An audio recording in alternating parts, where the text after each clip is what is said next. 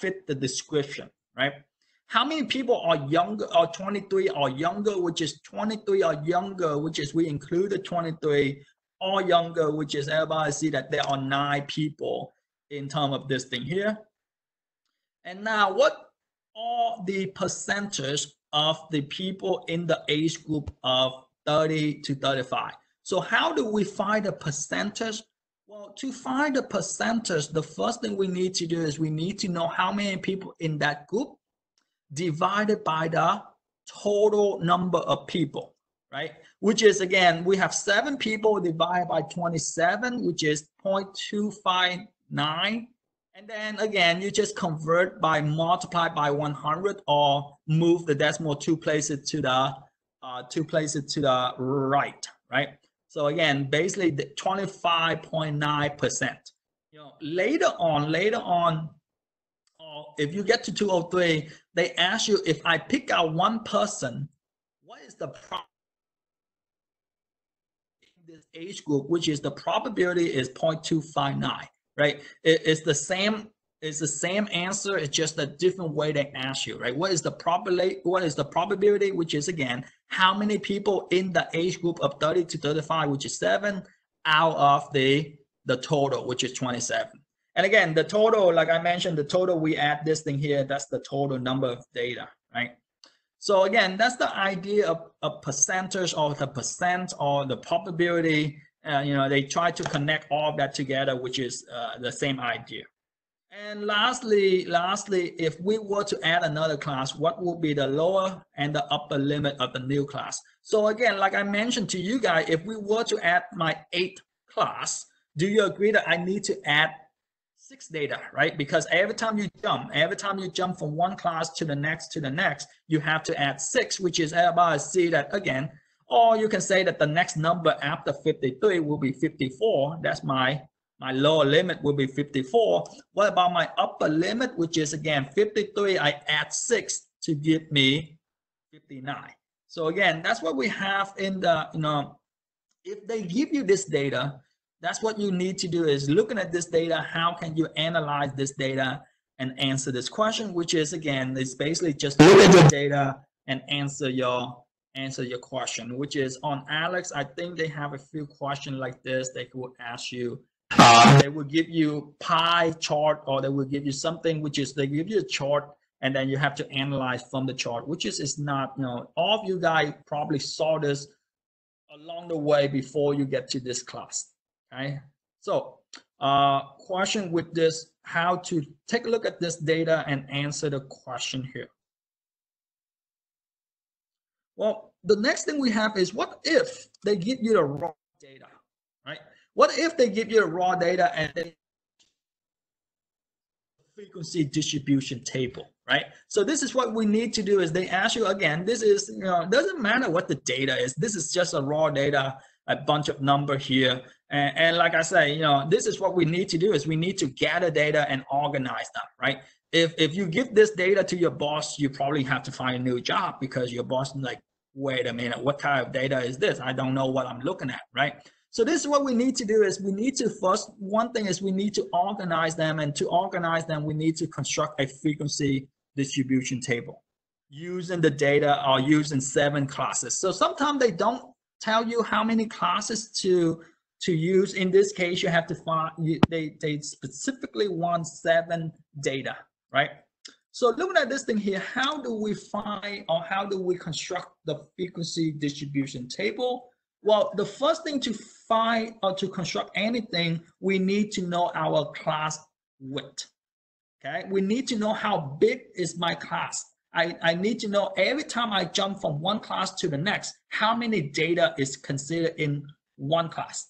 So to find this thing here, this is what we need to do is we need to find a range divided by the number of class. So they give us the number of class. The number of class that we need to make is 7.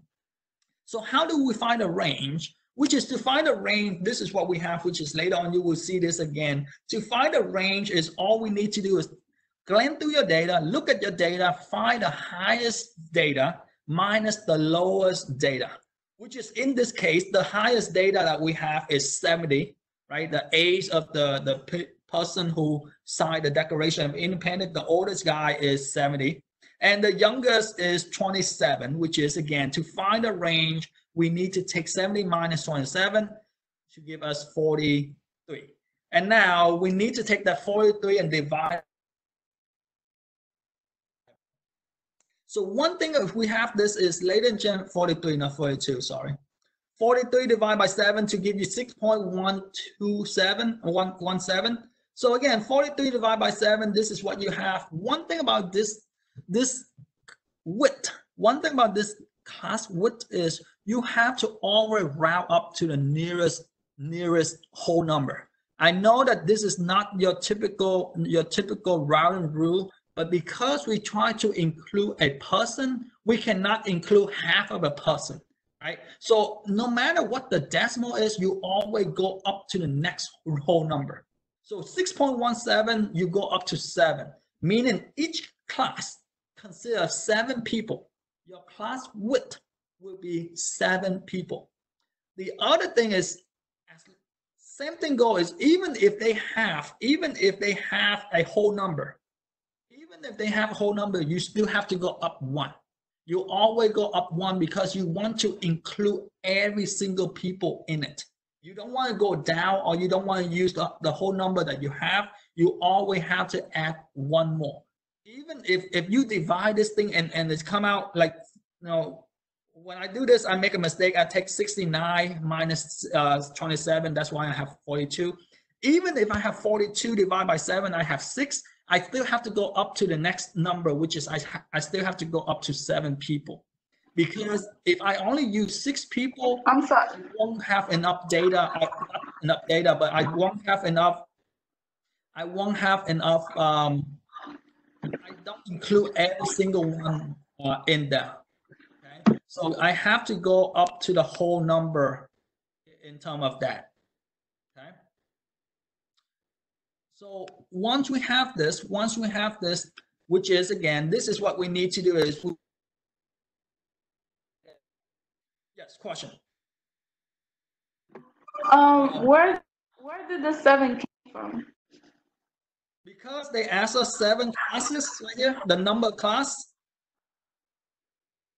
Oh, Because they say right here, they say we need to use the data and use it 7 classes right here. okay. So that's where the number of class come in, right?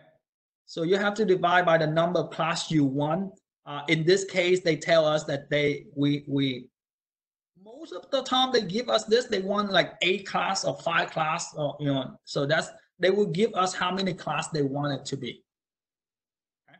So that's where the number 7 come in. And again, so once we have this thing here, which is we need to start from the lowest data, and every time you jump to the next class, you have to add the width, which is, in this case, the class width is 7. So again, look at this thing here. Which is, again, let me give you the other two, which is, again, the other two is very easy. You just add your upper limit and tally your data, right? So for instance, looking at this thing here, we have to start at 27 because your 27 is the lowest data. We start with 27, and every time I jump, which is I need to add 7, which is 27 plus 7 to give me 34. 34 plus 7 will give me 41, so on, so forth. Meaning every time I jump, everybody see that every time I jump, I need to add 7 data into it. And now looking at this thing here, the upper limit is basically 1 number below this, right? If my next number is 34, my upper limit right here will be 33, and so on and so forth. And same thing go, if you want to, every time you jump from 33 to the next one, you add 7, which is 33 plus 7 to give you 40, 40 plus 7 to give so forth, which is, again, this is your class. We have 1, 2, 3, 4, 5, 6, 7 class, and this 7 class, which is, again, each class has 7 data because of this information we have. So sometimes your data can be 8 or 6 or 9, whatever. But again, this one here, each class has 7 data. Each time we jump, we add 7, 7, 7 in terms of that. And once you have the class,